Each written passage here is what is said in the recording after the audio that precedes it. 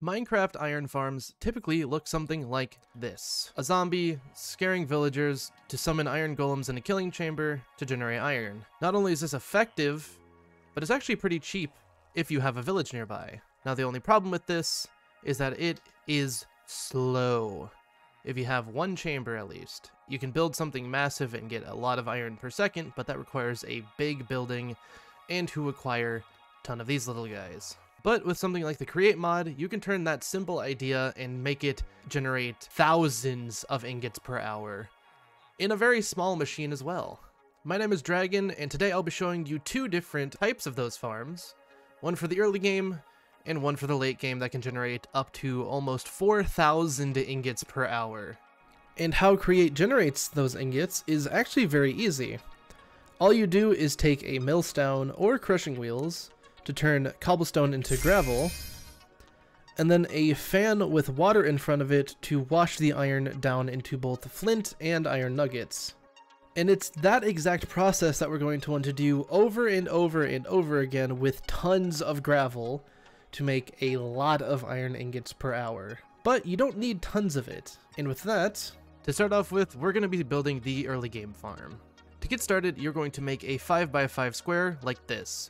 3 lines of any block of your choice, and 3 lines of create chutes. On the outer 2 lines of stone, we're going to put down some leaves, and inside of those leaves, we are going to fill them with water. Then in the middle line of stone, we are going to put down some lava, and this will start generating us some cobblestone. Now what we're going to want to do is take some of these mechanical drills, and we're going to put them right on top of each of those pieces of cobblestone. We're then going to take these encased chain drives, and we're going to put them on top of the drills.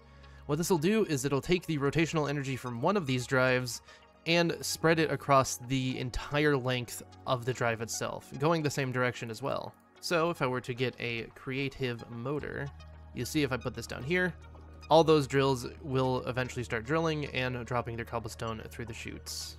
Just like so. So we're going to have 2 lines of those, and then 1 more line down below to connect to the both of them together, so now they should both be drilling, which as you can tell, they both are. Then above the lava, we are going to place a little bit of stone, just to make sure we don't turn that into obsidian on accident.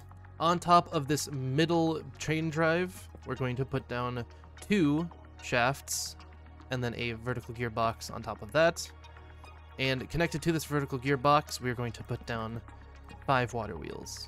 Now you can power these water wheels any way you want, but I personally like to do is just cover up the middle, make a little ring on the outside of any type of block, and then just put water down on one side of the machine, and as you can tell, it all starts drilling. We're then going to attach millstones to the bottoms of these chutes, just like so. And what this will do is it'll take the cobblestone that is generated and immediately deposit them into the millstones, which those will then turn it into gravel. And to power these millstones, it's actually really simple. All we need to do is take down a shaft from the encased chain drive up there. We're then going to grab a large cogwheel, and we are just going to throw it down right there, attached to the 2 shafts we put down before. And that'll turn on all of these millstones and turn all of their drops into gravel. We're then going to grab another chute, put it under each of these. We're then going to put down a little platform to catch the gravel on. And we're going to put down a little bit of water in order to push all the gravel along. We're going to put a block down right here just to make sure that everything flows the way it should. And that'll force all the gravel into this one little spot right here. So what we're going to do is put a sign right there stopping the water. We're going to put down a barrel for storage right here. And then a block right down here. Then what we're going to do is grab a brass funnel and plop it down right onto the chest. And then we are going to grab a filter, and we're going to put a piece of gravel into here and set this to deny. What this will do is that it will not allow gravel to actually get picked up by the funnel itself, but anything that is not gravel will then get picked up. So let's say I accidentally drop a shaft into here. As you can tell, that goes into the barrel, but if I drop some gravel, then it won't. We need this to happen because then once the gravel is actually washed, it'll go into the barrel, but not while it's just sitting here in its block state. And then we're going to take some leaves, and we're going to plop them down right on there, just to encompass the entire thing, and then fill up those leaves with some water. We're then going to grab an encased fan and put them facing into each leaf. We're then going to take gearboxes and put them onto the back of each fan, and connect those gearboxes together with some other shafts and some other gearboxes like so. That'll mean once one of these is powered, all of the fans will start spinning. And as you can tell, there we go. We start getting some iron and we start getting some flint. And this is the early game iron farm. It is relatively slow, but over time it will generate a decent amount of iron and a decent amount of flint. And you can just compress that down by hand into some iron ingots. Now this does use quite a bit of iron to begin with, mainly with the chutes and the drills, but over time it will generate you enough to turn it back into a profit. But with that being said, let's move on to the big boy, the one that generates a little under 4,000 ingots per hour. This one's going to require many more resources, including brass and a lot more rotational energy, so make sure you at least have a decent boiler set up before you get into this. So to get started, we're going to grab some item vaults, and we are going to make a maxed sized item vault. I believe this is a stack and 17 more total, but I may be a little bit wrong on that. But we are going to make a max size vault. On top of every single one of these blocks, we are going to put down andesite funnels that are facing into the vault itself. And we're also going to attach 3 more onto this side of the vault, just like so. We're also going to put 2 more on the side of the vault, also facing in. We then are going to take a brass funnel and we're going to place it on top of this one that should be facing outward, but you might need to remove this one first. Just like that. We're then going to put a block down above this andesite funnel. It can be any block because we'll remove it later. And attached to this block is going to be trapdoors. Now make sure whenever you're placing this down that it is on this block. We want to make sure we can put down a block above it and have them be flush together. You are then going to take more trapdoors and you are going to cover all of these funnels, just like so. Once that is done, you're going to grab a thing of super glue and you're going to glue all of that together, all of the trapdoors and all of the funnels. Make sure you don't get any of the vaults because that will ruin the build. You are then going to take mechanical pumps and you're going to put them on top of the trapdoors, but not on top of any of them that are not above a vault. You're going to want it to look something like this, with this little edge sticking out, and then all of these mechanical pumps over where the vault actually is. Now make sure when you're putting these down to hold shift, because if you don't, then it will just obviously right-click the trapdoor. And also make sure that the arrows on the mechanical pumps are pointing down. You are then going to want to take any kind of block, and you're going to surround the back end of this vault. Make sure you don't cover up where these funnels are, because that'll be covered up by the gantry system and the shafts connecting to it. For the gantry system, what you're going to want to do is take 2 rotational speed controllers and put them down on either side of the mechanical pumps, like so. You're then going to want to attach 2 shafts to this one and 3 to this one. Attached to this side, we're going to do 2 of these gantry shafts, and then we're going to hold shift and click 1 more time, and as you can tell, those 2 will not be connected, but we want that one to be like that. So we technically have 2 separate gantry lines, but they still are connected together. On the bottom sides of those, we're going to put gantry carriages down. Now make sure that these are exactly 1 block apart, like so. You want them to both be on the same edge of the line. So obviously you can tell this one's on the left side. You're going to want this one as well on the left side. And make sure that this brass funnel is also between the 2 carriages. You're then going to want to put down a block in the middle for storage. I just like using barrels. And then 2 of any block under those carriages. You're then going to want to glue all of that together, and then glue these 2 carriages to all of this stuff back here, all of the funnels and all of the trapdoors, like so. Now we can move on to what actually generates cobblestone. First, we're going to take all of these mechanical pumps and waterlog them.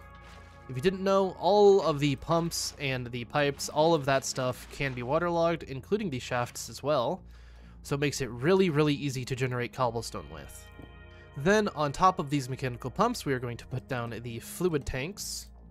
Now you're going to want to make sure if you are building one like this that has a maxed out item vault, that you make sure that all of these are connected. You want to have exactly 3 3x3 fluid tanks. Then in each one of these fluid tanks, you're going to want to put in 1 bucket of lava each. Now you won't be able to actually do that in survival mode, so what you're going to want to do instead, if you are doing this in survival, is pick up an item drain, a mechanical pump, and a cogwheel, and then also just a hand crank. And what you're going to do with these is connect a mechanical pump to the fluid tank, put an item drain on top of that, put a cogwheel down, and then a hand crank on top of there.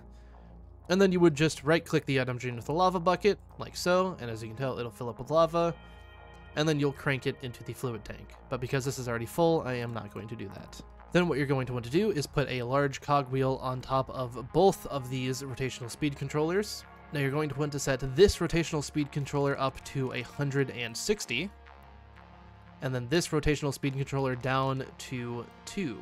Then on the rotational speed controller that is set to 2, you're going to put down a vertical gearbox and then a cogwheel under said vertical gearbox. That'll connect up to all of these mechanical pumps and cause them to rotate once the machine is on.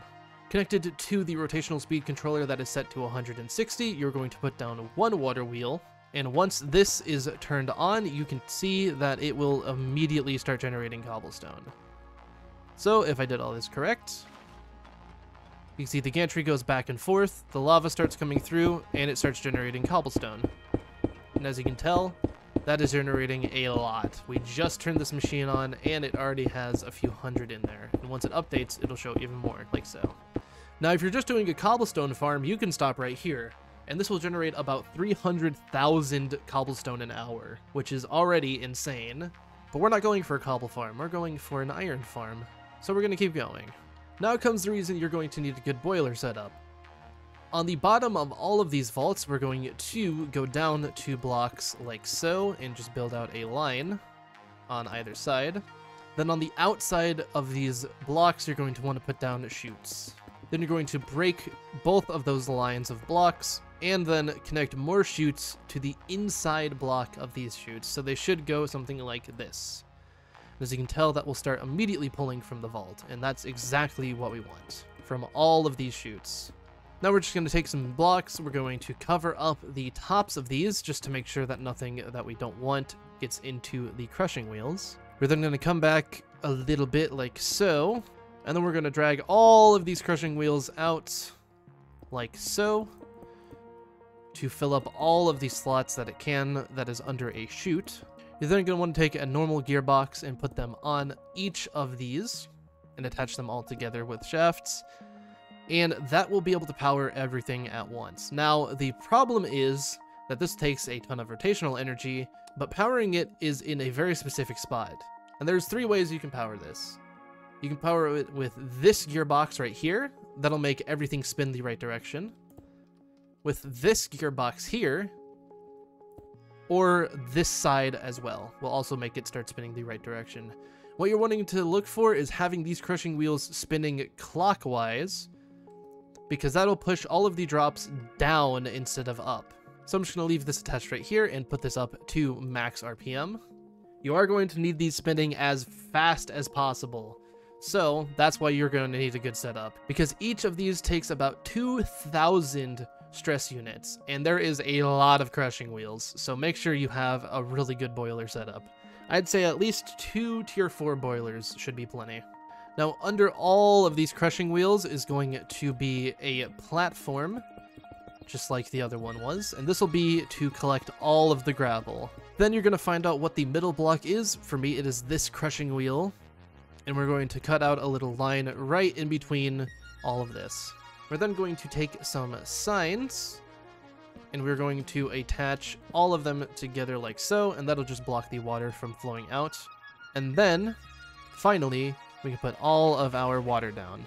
So as you can tell, that'll cause all the gravel to run down into the middle. Now we're going to consolidate this just a little bit further, and all we're going to do for that is put down another sign attached to this side of the wall, and another water bucket right here, and that'll cause all of the gravel to be consolidated into this singular block, which is perfect. We're then going to bring this down just one more block, and in all of these side blocks, like so, we're going to replace them with leaves. Each of those leaves are going to be filled up with water, and then behind each of those leaves is going to be a fan, much like the last one, except now there's 4 of them. And using gearboxes just like before, you can easily combine them all together, just like so. Then to get the rotational energy actually down to the fans, it's really easy. You're just going to need a vertical gearbox on this side of things. Bring this all the way down. Another vertical gearbox connected to that. And then you can just connect these together like so. And that'll make the fans start spinning at maximum speed. Now what we're going to want to do is grab a smart chute and a filter, and under this block where all of these fans are going, you're going to want to put down that smart chute. And in the filter, we're going to do just like we did before, and put gravel into here and click deny list. We're then going to put that into the smart chute, and that'll stop any of the gravel from flowing through, which is exactly what we want. Then you can put down any block for storage. I'm just going to do a vault because I had it. And you're going to attach 2 brass funnels facing outwards. On one, we're just going to do flint, like so. And that'll mean every single piece of flint that is generated will then fall out this side. And on the other, we're going to do iron nuggets. Then under the side that has the iron nuggets, you're going to want to put down a basin, just like so. And above it, you're going to want to put down a mechanical press. Now to connect these 2 things together, all we're going to need to do is put down 2 cogwheels like so. And we're going to run a shaft through there like so. Now, if you aren't running with these 2 connected together and this not on max speed, you will need to make sure this mechanical press is running as fast as possible to keep up with all of the iron nuggets that are being generated. We're then going to grab another brass funnel and put it down like so. Make sure it's facing outwards. We're then going to put down a chute and then any sort of storage under that. But I personally like to use these storage drawers just because I do have them. So we're going to put it down like so. And you can leave it just like so. All you're going to need to do is put an iron ingot attached to this basin to make sure it doesn't generate what you don't want it to. But personally, what I like to do is take a filter. Inside of this filter, change it to allow, and put in both iron ingots and iron blocks. And we can just put that down right there. You can then take an iron block and attach it to this filter right here. And that'll mean that this basin will only let out iron blocks, so this drawer will only be filled up with blocks of iron. Now if you want to, you can put down another chute and another drawer to save all of the flint. However, I don't really ever use flint, so I'm just going to put down a cauldron and a lava bucket, and that will cause all of it to burn without lighting anything on fire around it. And that's the entire farm done, and as you can tell, this thing is generating iron blocks relatively quickly. We already have 7, and I only put 1 in there. So in the small amount of time that this farm has been on, it has generated 7 blocks of iron. So, as you can tell, this one will work very, very quickly. Up to around 4,000 ingots per hour. And that's going to be the end of it. I hope you guys enjoyed. And if you guys would like some tutorials on any other create machines, then do let me know down in the comments down below. Anyways, I hope you guys enjoyed. I hope you have a good rest of your day or night, depending on where you are. And I will talk to you all later.